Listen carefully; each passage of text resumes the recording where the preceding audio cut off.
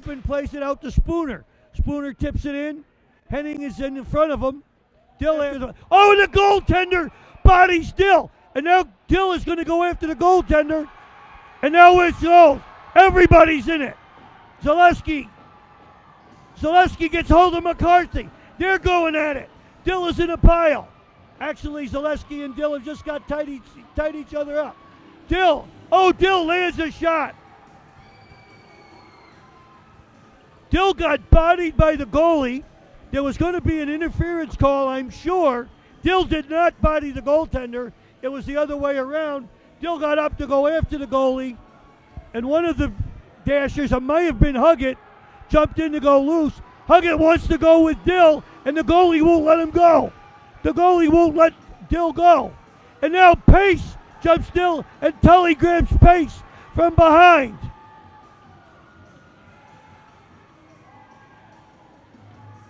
Tully has got Huggett now. McCarthy and Zaleski finally break up. Dill is still grabbed by the goaltender.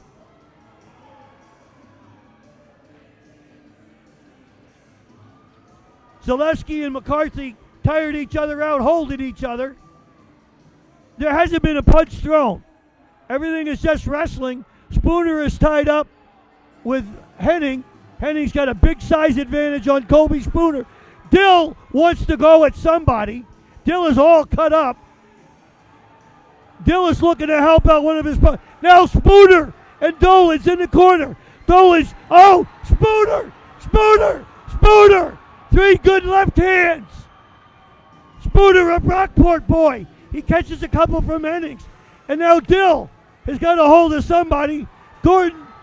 Oh, and Dill is batted. And now Henning is going at it.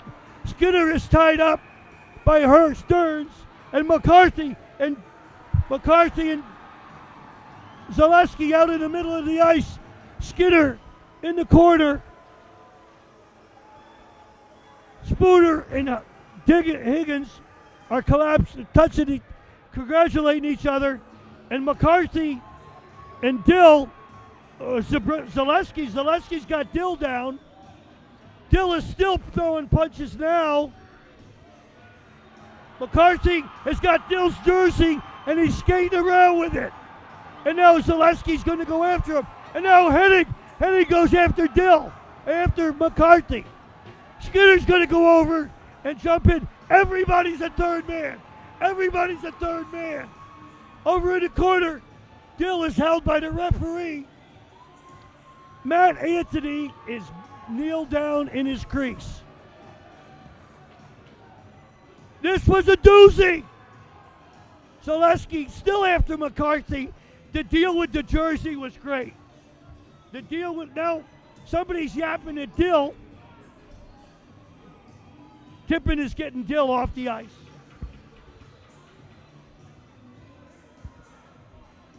I have never seen the jersey deal like that. That was great. That was great. Now Pace is coming over to talk to Tippin, and Skinner heading to a punch. Oh, Skinner is now the goaltender. This goalie's got to go. This goalie has jumped in again. Somebody needs to rip his mask off and pop him.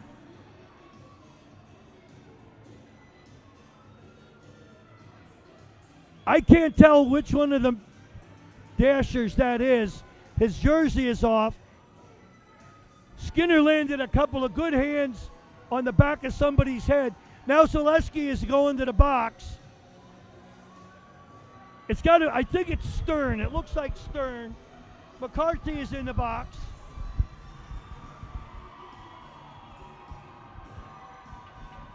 I know the Zaleski family is watching. They always do. Jamie had a good one, folks. Skinner and McCarthy are waving for the fans to cheer him on. Henning's in the box. Skinner's in the box. Spooner's in the box. This guy ought to be in the box, and he's skating back to the net. He's the guy that started everything.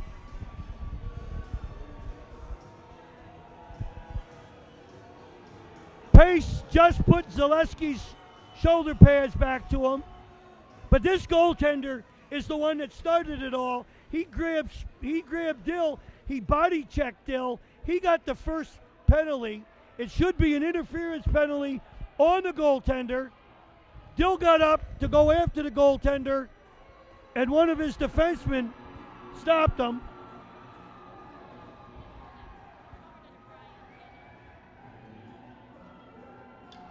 Barr is still skating loose. I saw Barr throw a punch. He's still skating loose. He's looking for equipment. Ouellette is out there picking up equipment. What they should do, down at the bench. Now there's problem at the bench. Gordon, Van Weesberg, I don't know, and Brad Dill, Brad Zangs. Now the backup goalie is in it. Craig Cole out there pulling the backup goalie out of the way. Now Tippin is out there. Van Weesberg was swinging at somebody from the bench. I don't know who this clown is that's coaching this team. They do not have a coach. And now somebody is slipping at Dill, at Tippin. It's Ozelins. Oh, it's Snyder. Snyder made a comment to Tippin. Tippin said, come on, let's go out. What they should do is each official should take one guy at a time and make him pick up his own junk.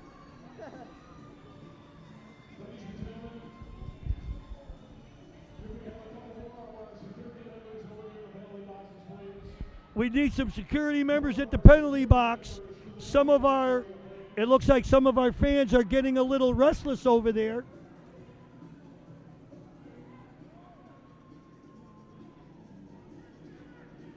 And I still can't believe they're not going to give this Snyder any penalty.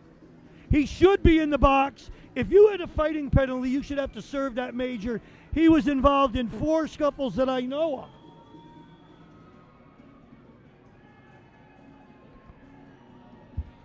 Careful of the wire.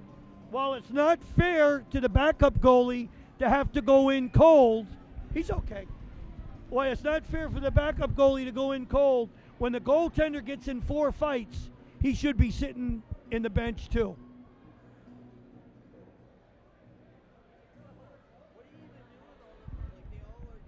They're all delayed penalties. My man Steve just asked me what happens to all these guys. They will all be on delayed penalties. Well, actually, if they give everybody majors, they all serve their majors. They could be all coincidentals, except there was an original penalty call on the goaltender for interference. He body checked Dill away from the puck. And goaltenders can't do that. If they want to be protected, they can't throw checks if you can't check them back. Now let's see. I see 1, 2, 3. The Privateers have got 3 players. This is going to take a while for them to figure out what they're going to do. The people that sell the T-shirts and the people that sell the beer have closed up their shops and have gone, and they just missed the best part of the game.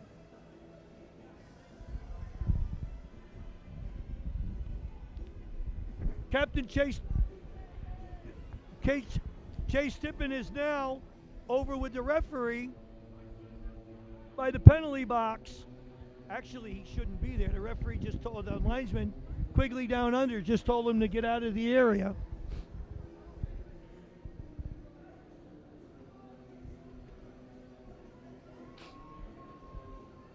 Boy George, our stat keeper, is down. Well, actually, Quigley down under is with Boy George. Steve, see if you can get the blood on the referee's shirt. Yeah, there we go. The linesman has got blood on his shirt.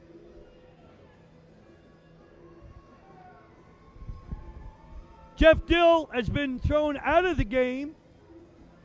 And I'm not sure why, because you know what? He's standing there he's got his equipment, well, he's got his pants and skates on. He got the hook, and now Huggett is leaving. the ice. Zaleski is leaving the ice. Uh-oh, this could get bad. Henning is... Zaleski and Huggett looks like they've been ejected. How you doing, Jamie? I already did, Jamie. I already did.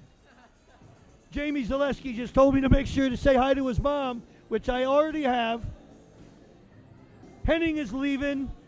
Barr is leaving. I figured he was going to go. That was a doozy. Jamie Zaleski is one of my favorite guys in this league. I don't care what team he plays for. Dill is walking around, and I'm not sure why Dill, unless he was told to break things up and he didn't, because he was the one that was body checked. He was the one that was, well, he was going after the goalie, but one of the defensemen, and I think it was Huggett actually, jumped him to keep him from getting the goaltender, but the goalie had him from the back and didn't let go through 2 or 3 tussles, and I got to tell you, and this is not derogatory, this is single A hockey. I love it. I was brought up on this stuff and been in the game for 60 years, and it's because of this kind of stuff. All right, now Tremblay and Soskin are over in the referee's circle with Ouellette and Tippin. And let me see. I see 1, 2, 3, 4. I see 5 privateers. The penalty boxes are empty because they gave everybody the hook. The only problem with that is the privateers have got 12 minutes and 52 seconds to defend a 2-goal lead. It's 3-1, 12:52 to go, and the privateers don't have, well, let's see, 1, 2, 3, 4. They have 6 players. They have 1 extra skater. So, the scenario is the Dashers could just flat wear the privateers out. And here comes Neidert over to the bench. And I don't know how many Dashers are left. I count 1, 2, 3, 4. Oh, they got plenty. They got 2 or 3 reserves. This is definitely a game that I'm going to go home and watch on the archives of live sports video. Because that was fun. Not as wild as the riot in Alex Bay with the Akwesasne Warriors, where me and my cameraman got jumped.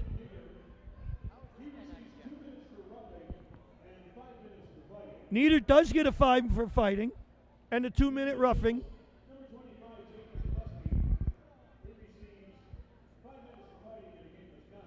Jamie Zaleski gets 5 in the game. Huggett gets 5 in the game.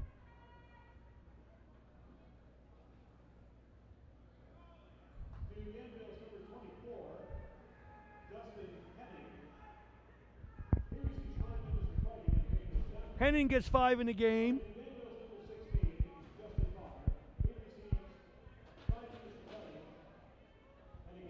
And Barr gets a game in a misconduct. I mean, a fighting in a game. Excuse me.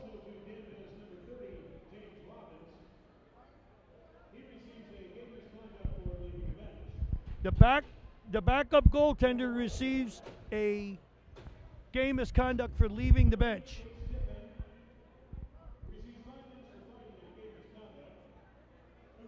Chris McCarthy gets 5 in the game. Dill gets 5 in the game.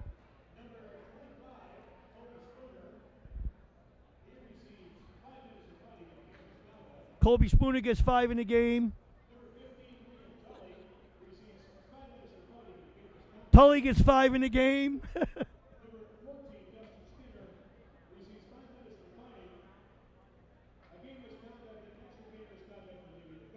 Oh, Skinner gets a game for leaving the bench, and a 5 for fighting. That's nasty. That's tough. That's a tough one. All right.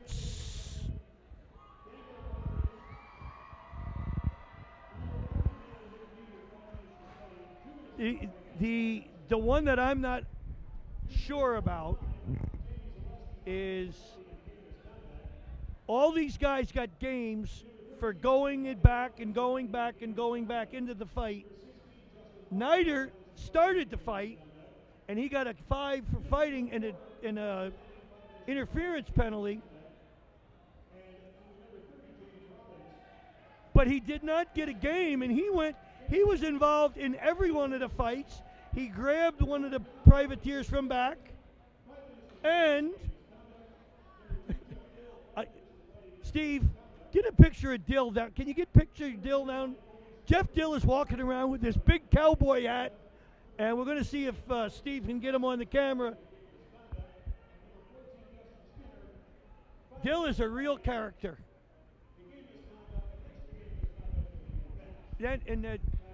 Skinner for leaving the bench.